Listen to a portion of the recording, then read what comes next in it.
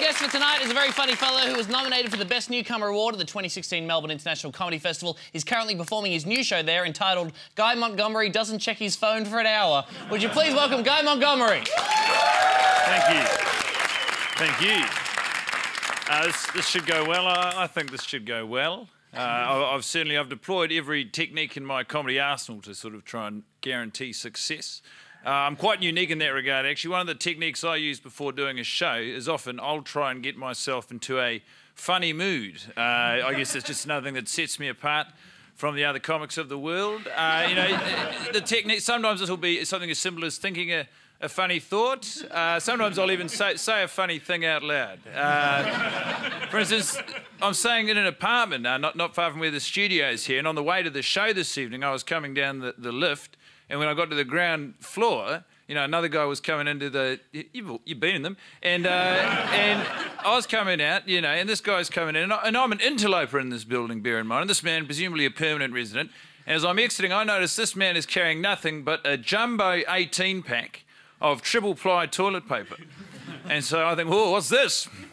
An opportunity for comedy? And so I said to this man, I said, oh, yes, off to take some monster shits. It did not play well in the lift. You know, but, I mean, it's good to be here. It's good to, and by here, I specifically mean indoors.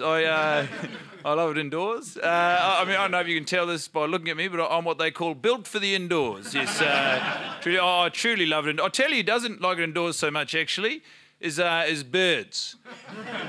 I've never met a single bird who looked relaxed indoors. I've never walked into a room and seen a bird in there and thought, oh yeah, no, that's good actually, that's perfect. You know, this should be very relaxing for both of us. No, here's my impression of a bird entering a room.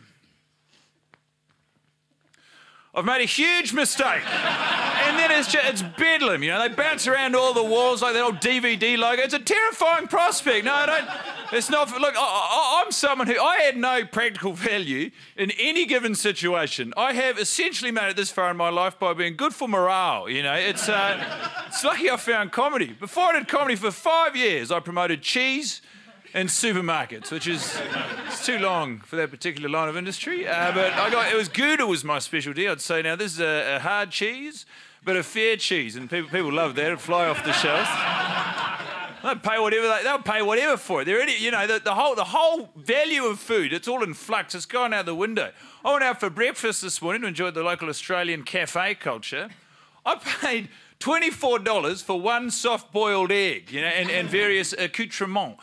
But we've got cafes in New Zealand. That's not entirely beyond the pale. But what they really tried to sting me is after I had the egg, I was thinking a sweet treat would really kick off the afternoon. What I crave is a sweet treat. And so as I was approaching the till to settle the bill, they had a glass cabinet, you know, contained in which various different baked goods, some savoury. No, thank you. I've just had an egg. And some sweet. Yes, please. And but the gall of this cafe, which shall remain nameless, this cafe, for the princely sum of $7.50, we're trying to peddle something called an orange peel brownie. For an orange peel brownie for $7.50, what? Like, I don't know that the peel is comfortably the worst part of the orange. So what? I'm going to pay you $7.50 to go out the back and have all the fun with the juice and the flesh. Is that not likely? No, I took 10 packets of complimentary sugar and tore Bondi Junction a new one. I'm a savvy consumer, you know. I'm intelligent. I'm arguably the most intelligent of my friends, you know. I'm one of few friends remaining who hasn't been struck by the grips of paranoia and started... I've got friends who... Some of you have probably done this. They've started putting tape over their cameras on their laptop because they're so fearful of whatever the computer people, information, you know. You go, oh, yeah, no, that's exactly it. Yeah, you're onto it, Michael. That's what the FBI and the hackers really want. What they really want is footage of a slightly out-of-shape 31-year-old guy masturbating. Yeah, no, you've cracked the code, you know. And I'm not that paranoid necessarily, but I am at a point now. My paranoia is such that if I ever do masturbate using my computer, what I do is I'll sort of just turn the screen by about 15 degrees. So it's sort of just me coming around the corner like this, you know? Thank you very much, everybody. I've been Guy Montgomery. Guy Montgomery, everybody! Oh, thanks, man!